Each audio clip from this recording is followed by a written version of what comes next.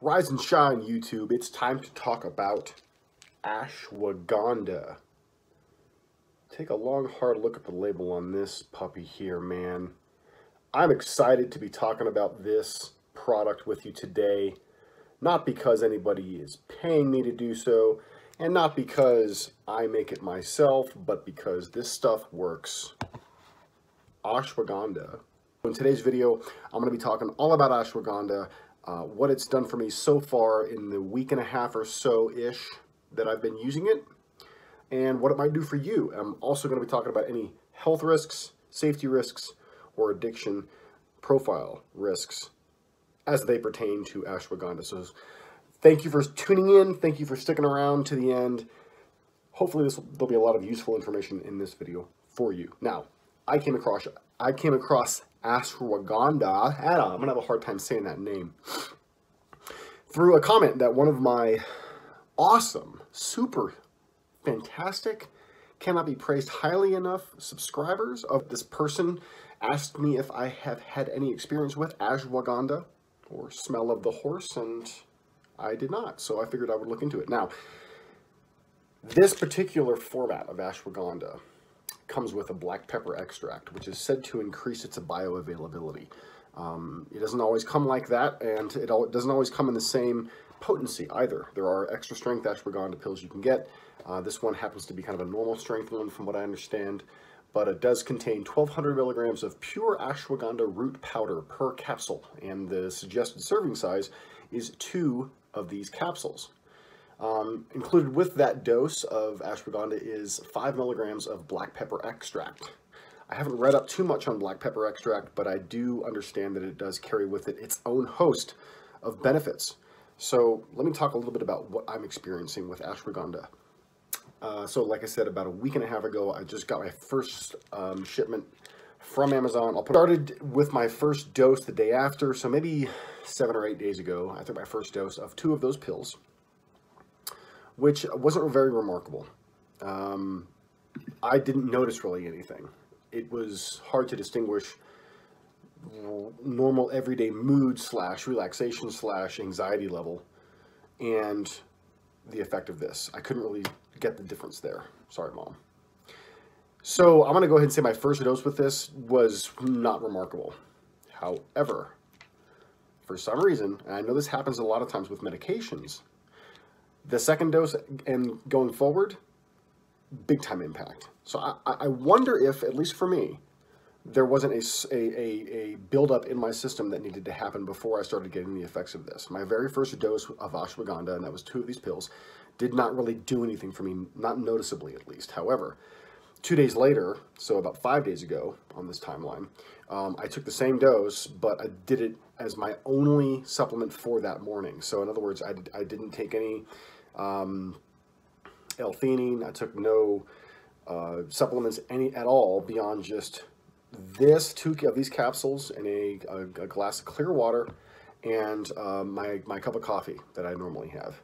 So just those 2 substances alone, coffee and ashwagandha, is all that I had that morning.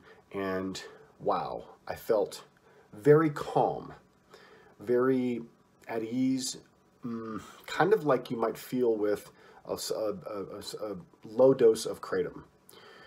Not really, certainly not amped up. Some people can be excited or stimulated by kratom, but for me, you know, anything around a 1 gram serving has that kind of calming, easy effect. And ashwagandha, my second dose of it, taken in the morning with my cup of coffee and a cup of water or a glass of water, gave me that effect, and it lasted for a while. I didn't eat breakfast that morning because I was curious about how quickly this would move through my system, and it was about probably 11 o'clock. I had taken this dose at about 7:30 in the morning. It was probably 11 o'clock that I noticed that things started to kind of taper down, and I wasn't really getting that effect that I'd first noticed within the first hour or so. And it happened pretty quick, by the way.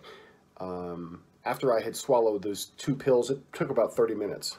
Which is fairly fast. I mean, granted, I wasn't on an empty stomach, but even still, for me, that's pretty quick to have something like an herb extract or a root extract have that kind of effect so quickly. Pretty remarkable, I would say. This bottle, by the way, just to give you guys some idea as far as cost goes, I think I paid $30, I want to say, for 120 of these capsules, each of which contain 1,200 milligrams of ashwagandha extract.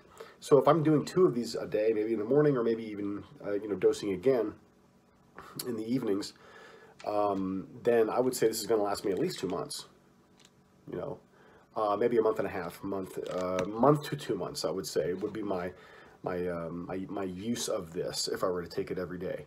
I don't know if I want to do that. It doesn't seem like I'm going to want to have the same kind of cooling off feeling, like just drop it down a little bit, be a little more relaxed, be a little more calm. I don't really need that so much. I have L-theanine for that. That does help. I also don't feel like at this point in my life I'm dealing with a terrible amount of stress just in my lifestyle and in my day-to-day. I mean, everything seems to be going fairly well, so I don't really need a downer, so to speak, like Phenibut or something like that. So I'm going to say that my use of this is probably going to be episodic and as needed. I don't know that I want to be feeling like that all the time. That sort of reduced anxiety all the way down. I think a little bit of anxiety, not a lot, right? A smidge of anxiety gives me a little bit of an edge. And so when I get too dulled by anti-anxiety type compounds or substances, then I feel like I kind of lose that edge. So I like to try to maintain that. So I don't know that I'm going to be taking this every single day, but so far I'm definitely going to say that this has an impact on my anxiety level. Now, I want to go through a couple of other purported benefits. It apparently can reduce blood sugar levels, which is important for people with diabetes. It's also important for people who are trying to do certain diets that can either increase or decrease blood sugar levels. If you're someone who's prone to sharp swings in your blood sugar, it might be worth looking into using ashwagandha for the purposes of managing or monitoring your blood sugar levels. Some other reports that I found that were very interesting regarding depression. There was a remarkable study that I'd found showing that ashwagandha helped alleviate this depression in a 2-month-long study where 64 adults took 600 milligrams of high concentration ashwagandha. I'm not sure if that's what this is. They might have been taking like even a more extracted amount, but they noticed a 79% reduction in their severe depression. In that 2 months period, there was a placebo group that only experienced about a 10% increase in the reduction of their depression. Increase, whatever. 10% noticed that the placebo was helping them, or thought that it was, whereas the group that was taking ashwagandha over that 2-month period, 79% of them said that what they were taking was helping them, and what they were taking was that 600 milligrams of high concentration ashwagandha extract. So depression now is part of this equation. So not only are we talking about potential relief of anxiety symptoms, but also now we're crossing into depression. Now, if you've been watching my channel, you know that I deal with both, or have dealt with both. But as I said earlier, anxiety is kind of a strange friend of mine. It helps keep me sharp, but it can also go over the top, and that's when I need things like this. So if I'm feeling acutely depressed, which does also happen, I can have episodic depressive episodes. And those of you with serious depression know what I'm talking about. Sometimes you can just have a wall of sadness or morbidity come to you. Like you can feel heavy, there's doom, there's unexplained feelings of despair. And ashwagandha has apparently some medical, not proof, I hesitate to ever use that word, but medical evidence that suggests that ashwagandha could address symptoms of depression.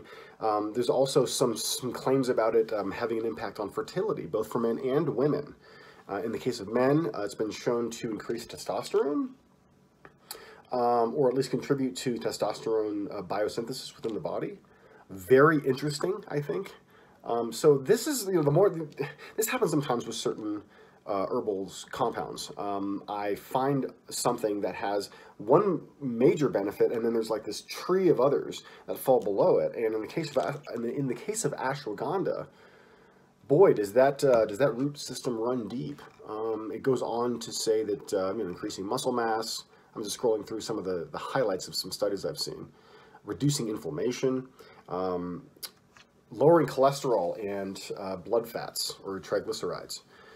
That's a big deal too. So now we're talking to a whole nother audience of people, right? Maybe those trying to manage their weight or curb their weight or curb their cholesterol level, manage that without the use of medications. This could be something for them as well. All kinds of benefits here. Now let's move into the negatives. What are some of the things that you would want to avoid ashwagandha for? What kind of side effects can you expect, right? So this is where things get even more interesting, because guess what? There are none. Like, when I say there are none, I want to make sure that I'm using that word correctly, and I am.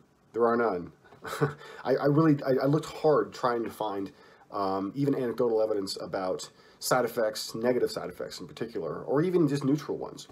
I couldn't find them. Not even headache or upset stomach.